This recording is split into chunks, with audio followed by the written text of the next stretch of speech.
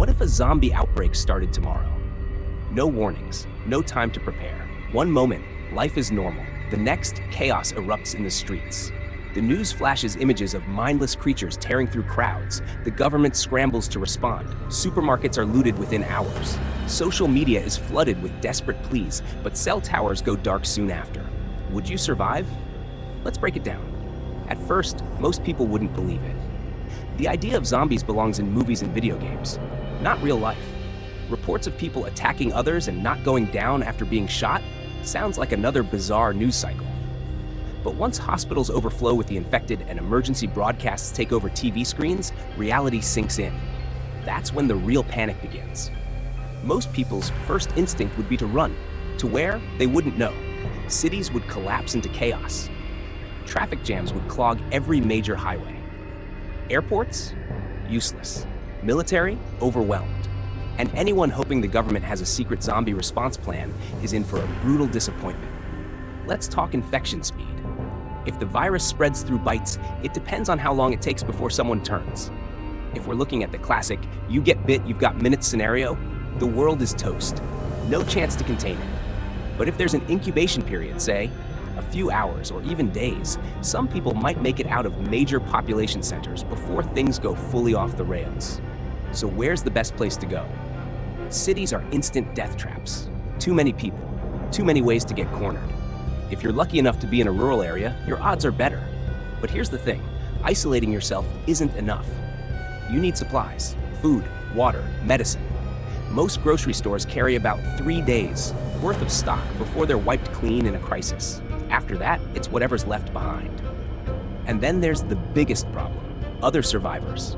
People like to think they'd be the hero in a zombie apocalypse, the cool-headed leader, the master of survival. But let's be honest, most wouldn't last a week. Desperation does ugly things to people. When food runs out, kindness goes with it. Your biggest threat might not even be zombies.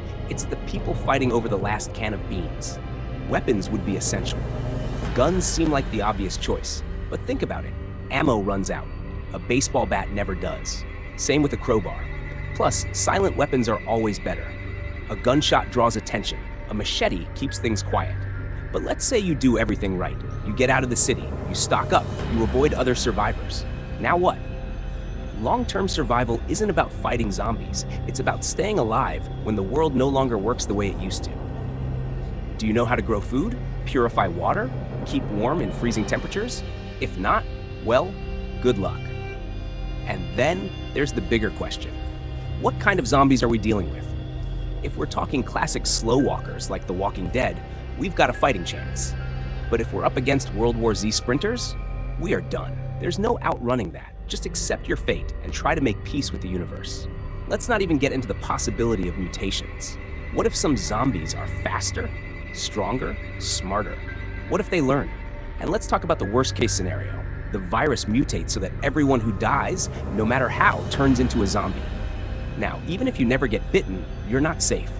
If your buddy has a heart attack, zombie. You died peacefully in your sleep? Zombie. No one makes it out of that world. But say, by some miracle, people do survive. What happens next? Governments would fall. New factions would rise. Some would try to rebuild civilization. Others, not so much.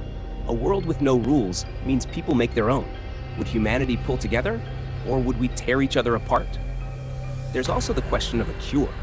If the virus is biological, there's a slim chance someone, somewhere, could develop a vaccine. But that takes time. Time we probably wouldn't have.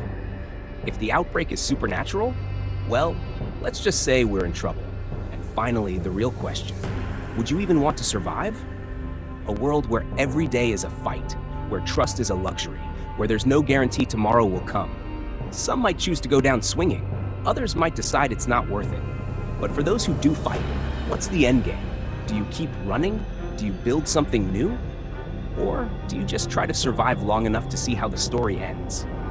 One thing's for sure, if a zombie outbreak started tomorrow, most of us wouldn't make it.